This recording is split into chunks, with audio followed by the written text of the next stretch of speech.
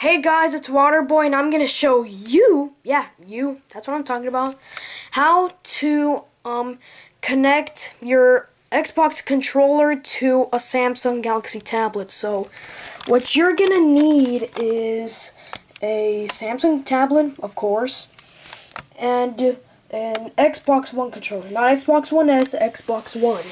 So what you're gonna do is go to your Xbox and turn it on. Then right here, you press this button. Yeah. And it'll take a while. So then you press this.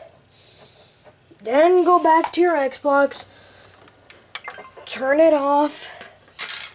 And then right here it's doing that. So press scan.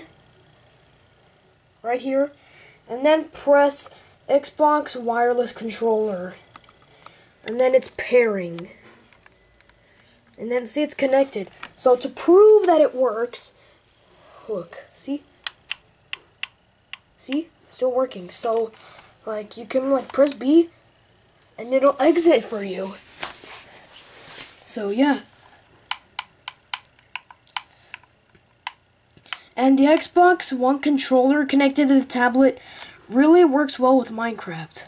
So anyways, if you like this video, leave a thumbs up and comment below if you have any time left, like if you want, and please subscribe for more content like this.